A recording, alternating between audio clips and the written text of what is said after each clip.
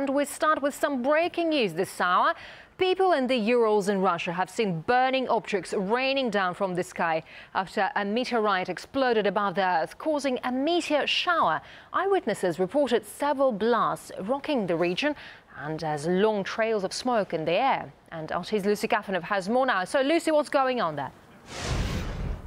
Hi there, Yulia. Well, remember, imagine you're driving to work on a beautiful, calm Friday morning and suddenly a massive fireball appears out of nowhere in the sky. You're thinking to yourself, is this a plane crash? Is this a rocket attack, a UFO? Well, when it comes to the Urals region in Chelyabinsk, the city in Russia, it's actually a meteor shower. This is what took place this morning. Really stunning images that you're seeing there right now. Now, what we know from officials, according to officials and eyewitnesses, is that a series of explosions, possibly 5 to 6, took place when this meteor exploded in the air, raining down molten hot debris onto the ground. Now, this has caused widespread panic in at least 3 cities. Witnesses reported the walls of houses shaking, windows being blown out, cell phones even reportedly stopped working in some areas. Now, we're still getting the details.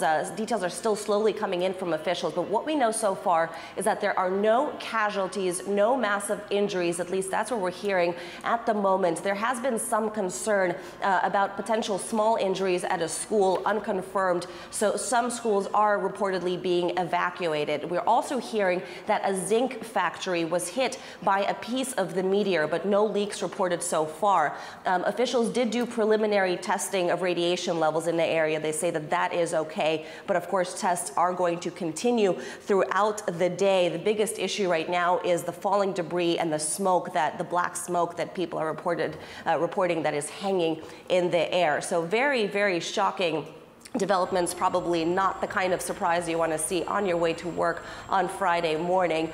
One interesting fact of note is that the world is closely watching another meteor that's supposed to graze past the Earth later on this evening. That's the size of an Olympic-sized swimming pool. This is an unrelated incident, and of course, as it develops, we will continue to bring you more information. Again, no casualties reported so far. Radiation levels are okay at the moment, but of course, we'll have to keep you up to date as the developments come in.